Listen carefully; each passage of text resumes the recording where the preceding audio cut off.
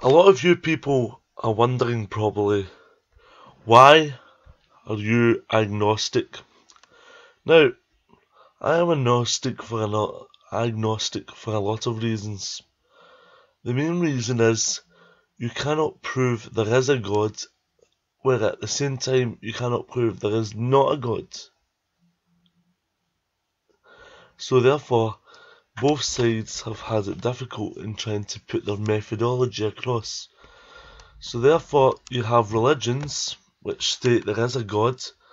Some believe in monotheistic gods, like, for example, Christianity. We've got Islam, and we've got Judaism. They're the main sort of branches of what would be known as Abrahamic religions.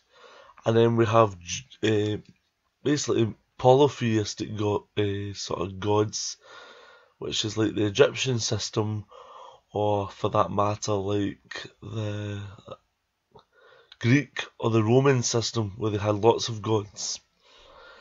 Another problem is, being agnostic, I'm not atheist.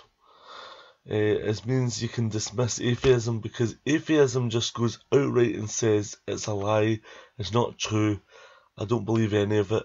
Whereas we kind of take the value where it's half and half, it's more of a balance.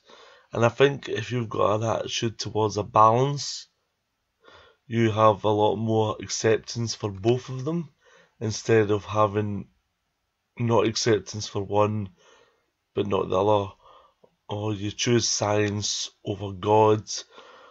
And this can sometimes lead people to having problems and philosophical debates with their friends, family, and even just work colleagues or stuff like that. I don't feel you should be arguing about these sort of issues. Another reason why I support agnosticism is because agnosticism, you can research thousands more as an agnostic than you can as, say, what do you call them, an atheist. The reason being is because atheists only focus on science and sort of atoms, or, I don't know, molecules, or even just chemistry, physics or biology. They can just only analyse it from that perspective. And religious people can only analyse it from the holy books like the Quran, the Bible, the Torah, whatever. Get you right? But if you're agnostic, you can take more information in to form a judgment, which I think is a very, very good methodology, because not enough people have been reading every source of information. And even other than Christianity and the main Abrahamic religions like Islam and Judaism, there is thousands of religions to read into, like Egyptian, Greek, Roman. You could look at all them. You could even look at Celtic, the early Celtic religions, the early Celtic church, paganism, witchcraft, Wicca, Satanism. The list is endless. I mean, you don't have to believe in them, but you can educate oneself into knowing about them, which causes more sort of acceptance. Another reason I'm agnostic is because there's never really been a God that has appeared, where at the same time nobody has really proved science has started the Big Bang either. They might have theories for their evolution, but who's to say there is a figure behind evolution as well? See, these arguments can lead people astray, and I don't know. I think the problem nowadays is people tend to take one or the other, and they see it simply as just black or white. And I don't think we should see it as black or white.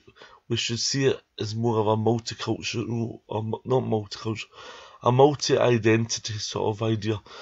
And I think that is the main reason I support agnosticism. I think that's one of the main reasons I support it.